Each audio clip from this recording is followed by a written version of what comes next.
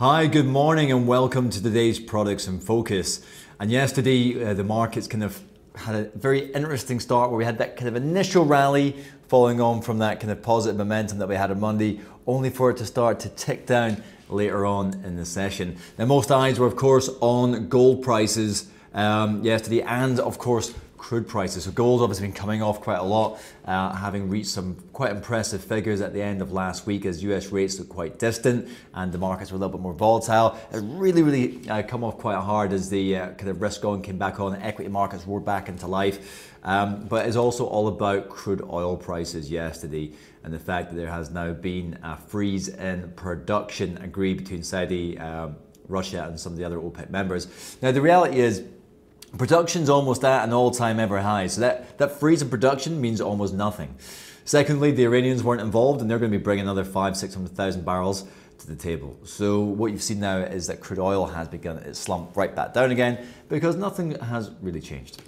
So there are three other major considerations for a lot of traders out there in regards to the US stock market to consider. Well, we've also got the FOMC statement coming out soon, but let's talk about three major pieces of information that's out there. One is the Association of American Fund Managers have come out and basically said that the fund managers have got their lowest allocation of stock than what they've had since 2012, which means a lot of these guys are sitting on cash, they're not rotating it all into equities, so that's kind of adding a little bit to the bearish sentiment as well, which is the second factor for us to consider. There's been a lot of bearish sentiment up until now.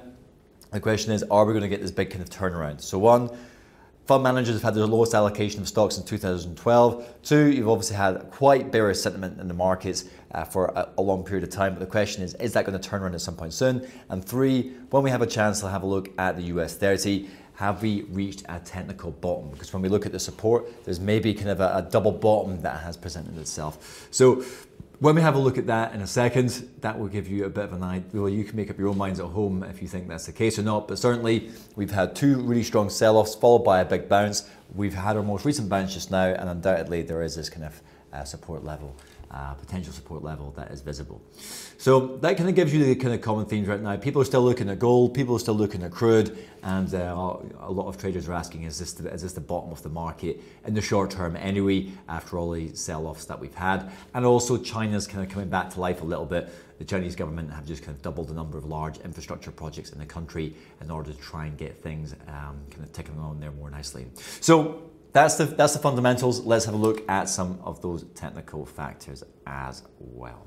So, as ever, let's start off with US 30.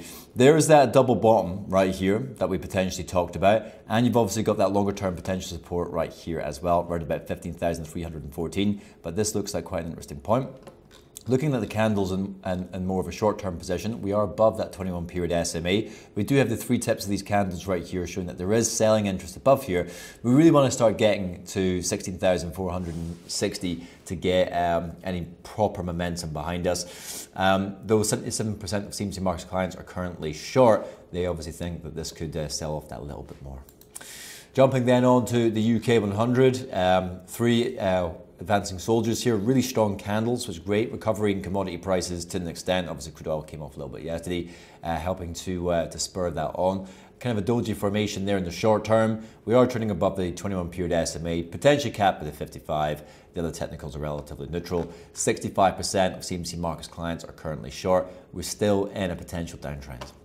Looking at Japan 225, I really love it when products really conform to technical analysis nicely, and you can see that Japan 225 hit potential resistance at 16,384, then retreated down. Very strong graveyard doji formation right here. I guess you could say it's a shooting star, but it has followed through with a negative candle so far again today. 53% of CMC Markets clients are currently long. The other technicals are relatively neutral. And we look where we are kind of longer term. That gives you a bit of a flavor. So it does look to be 16,384 is a significant level that we should all be aware of there on Japan 225. Now, dollar yen, a reversal yesterday, a move lower at the moment. We're in between two ranges. 116 is potential resistance, 111.61 is potential support. If we have a look at this kind of longer term, it doesn't look that great because we're in the sideways moving market. It's broken lower. To be honest, it's kind of hard to look to trade something like dollar yen right now when we're quite firm in the middle of two ranges. So I think we'll just see what happens. 57% of CMC Markets clients are currently long, showing you that little bit of indecision. So moving on to crude oil West Texas, and look at this candle failing to break and stay above that potential negative trend line. Quite a bearish candle yesterday. It's gone negative again so far today. Next potential support is it's still at 26.72. We're trading below that 21 period SMA. The other technicals are relatively neutral, and 60% of CMC Markets clients are currently long.